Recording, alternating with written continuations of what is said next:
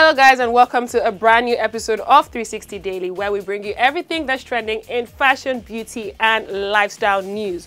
On today's episode, we're spilling all the tea that happened at Pusha T's wedding, what exactly happened to Tekashi 69 and Offset's running with the law over the weekend.